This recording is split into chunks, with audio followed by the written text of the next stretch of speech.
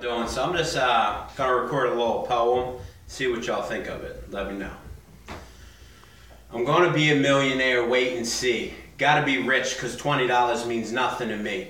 The anger of being poor, I rob and I steal. I wanna be a millionaire and I know that I will. Crime is fast money, here's what it has in store. Me kicking down doors, I was locked up juvie, county and state. If time is my fate, then it's money I hate, the root of all evil. Greed used to flow through my veins like dope, and taking money was my only hope.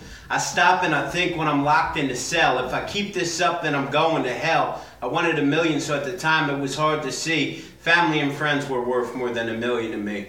I wrote that one, I think 2004 in Camp Hill State Prison. No, it was later than that. 2000. I'm not sure. I wrote it in prison, but what do y'all think of that?